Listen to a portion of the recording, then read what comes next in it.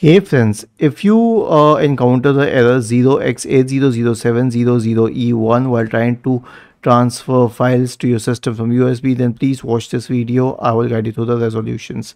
And before these resolutions, you need to update your system. So right click on the start button and select settings from the menu, go to update and click on check for updates. Now if this helps, well and good. If it doesn't help, then you'll have to turn off Windows security for a while and then you can re-enable it after the files are transferred. So search for Windows security in the Windows search bar and open Windows security. Now go to the virus and threat protection tab on the list on the left hand side. In the right pane, select scan options.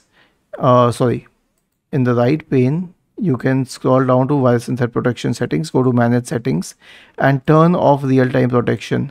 It needs administrator permission, so you can turn it off. After turning it off, you can transfer the files, and once that is done, return to the same page and turn it on. Why? Because this sort of protection is very necessary for your system. Was this helpful?